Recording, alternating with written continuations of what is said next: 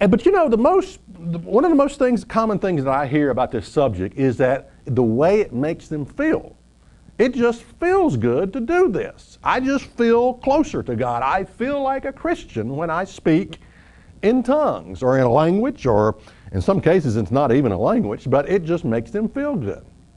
Now you do know back in the 70s when the charismatic movement was a big thing, and this is actually something that occurred back then, back in the 70s, they sent bilingual men and women out to these different congregations of these groups that were speaking in tongues, just to sit there and to listen to what was going on.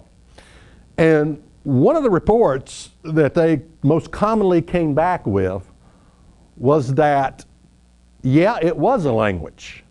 Now get this, these bilingual men and women who went to these different churches back in the 70s, to these charismatic movements where they're speaking in tongues, they actually came back and said, yeah, it was a language. We understood what was being said. But what was coming out of their mouths, in many cases, was the most vile filth and cursing they had ever heard in their life. Now, I'm asking you, what spirit was that? You know the answer to that question. Did it make them feel good? Oh yeah, it made them feel good, yeah. I'm sure the people that were speaking in this gibberish or whatever it was, a different language, in this case, they said, they documented that in many cases it was a language. In some cases it was just a gibberish that no one can understand. It was not a language. But in many cases it was a language, and what was coming out of their mouths was filth. Now you got to deal with this fact.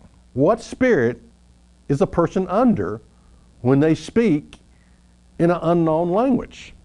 Or as people like to refer to it, an unknown language, which that's an error there. The word unknown was added in the King James. It's in italicized, which means it was added. It's not an unknown language. It's a language, that it's a different dialect. Okay, here's what you got to understand about the speaking in tongues. No real gift of the Holy Spirit is self-serving.